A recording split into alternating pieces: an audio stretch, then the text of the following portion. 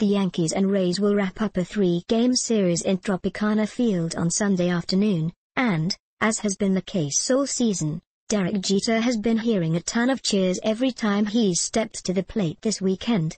Fans have been showing the Yankees captain respect and admiration all year. Saturday afternoon's game was sold out, only the second sellout of the season at the Trop behind the home opener, and the fans got to see Jeter drive and the game-winning run with a ninth-inning single, NY3, TB2. The cheers were very, very loud even though the home team was losing. After the game, Rays manager Joe Maddon gently ripped the home fans for cheering an opposing player. Here's what he said, courtesy of NJ.com's Brendan Cutie. "Yeah, it's great," Maddon said. "It's great that it's sold out. And I understand that the people like Derek Jeter.